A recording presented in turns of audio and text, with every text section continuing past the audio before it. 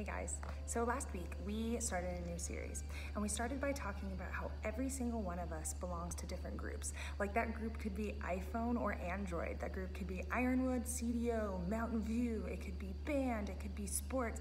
All of us belong to these different groups in our lives based on things that we do alike, based on what school we go to, whatever it might be.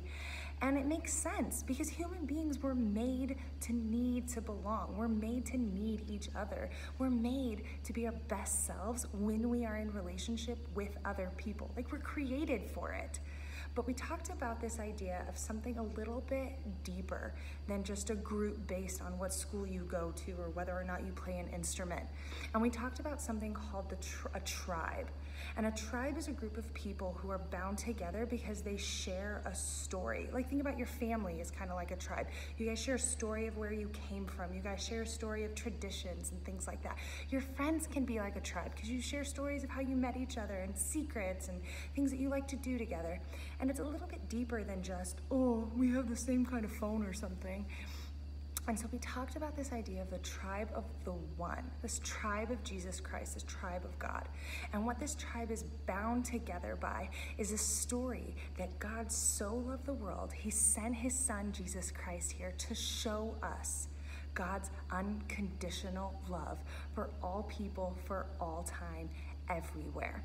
And everyone who's a part of this tribe, who's included in this group, has this story that binds them together and holds them all as one.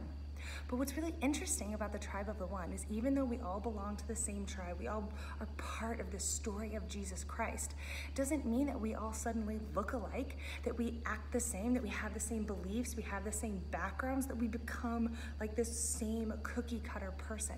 In fact, what's so interesting about the tribe of the one is that it embraces and celebrates diversity. All people from everywhere are welcomed into this story of Jesus Christ, and differences can be celebrated in that way. But I don't know about you, but when I look around my life right now, I don't see differences being celebrated. Like, I don't know about you guys, but have you turned on social media recently and noticed division rather than unity? Noticed anger rather than celebration?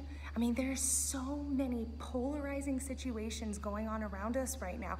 Have you noticed them? I mean, think about it this way. We have these extreme conflicts about George Floyd. We've got Black Lives Matter, All Lives Matter, Blue Lives Matter. We have righteous protests, or are they violent riots? We have politics, which is Trump, which is Biden. Are you red? Are you blue? Are you a Dem? Are you Republican? Are you liberal? Kanye? And then we've got this coronavirus. Is it real? Is it a hoax? Is it being used for political agenda? And masks, do they help? Are they necessary? Is it all part of something to control us? Is this how we show we have care and compassion for other people? A vaccine, will it be made? Will you take it? Are stats real? Are stats garbage? Are lives more important than money, or do we need to get started on the agenda, on the economy? I mean, there's just so many differences out there right now, so many people with so many different beliefs and politics and just so much tension. And have you tried to disagree with someone recently? Like, have you tried commenting on somebody's social media post to like disagree or offer another opinion? Heaven forbid. You immediately get labeled in this like us versus them situation. I've had so many people on my social media that say things like, if you believe this, unfollow me. Don't bother commenting on this unless you're with me and you agree with me. Or calling all these people who think this must be racist, all the people who think this must be wrong, or other just horrible names. And it doesn't feel like celebrating diversity. It feels like villainizing someone who might look different from you. But the truth is, the tribe of the one, the people who belong to that story of Jesus Christ, are called to live differently. This tribe is called to have each other's back, to be trusted, to respect, to listen, to learn, and to celebrate and embrace each other. We are called to treat each other differently, even in our differences.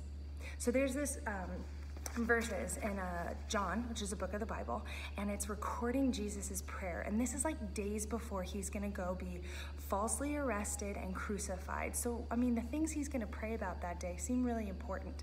And he happens to be praying to the people, part of this tribe of the one, the followers, the people who believe in the story of Jesus Christ. The prayer's for us. And this is what he has to say after saying, this is who I'm praying for. He says, "Now I'm departing from this world, and they're going to stay here, but I'm coming to you, O Holy Father. You've given me your name, and now I ask you protect them by the power of your name, so they will you be united just as we are." He's like, these people, part of this movement, God, I pray that they would be united. Isn't that interesting? Days before he's going to be arrested, he's praying for us to be united. But then Jesus goes on to tell us why it's so important that we do stay as one, that we do stay unified in this tribe of the one. And he goes on and he says, "I'm praying not only for these disciples, not just the dudes that are alive right now, but for all who will ever believe in me because of this message. I pray that they will also be one, just like you and I are, just like Jesus and God are one. I pray that they would be that unified, like you are in me, Father, and I am in you.